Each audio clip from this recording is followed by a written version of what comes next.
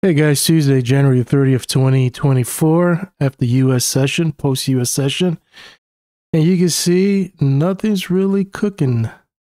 A lot of chop going back down. As high as this one here, the failed new high, somewhere around 211.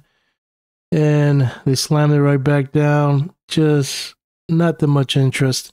This is midpoint right here of today, which was a 211. And now it's going down at 208. So if there's any bullish scenario for it to even start to close this big gap, you need to stay at least above 208 for tomorrow. Looking at the weekly, you can see that there is a pivot here of 202, still remains there. We haven't kissed it. And I think that's the last, that's the last leg. If this is the low, targets to the upside be that 216 all the way to 231 for it to continue going higher. But I don't know. I doubt it. This pivot here, 208. I mean, you got this big gap that it needs to fill right here. So we'll see. I don't know.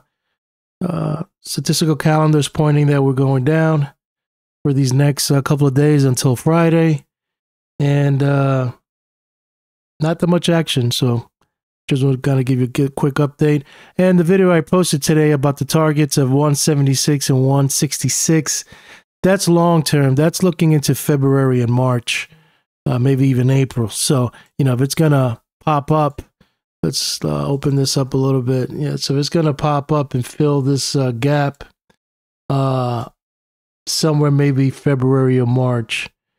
I'm looking for those targets to start, accumulating a position.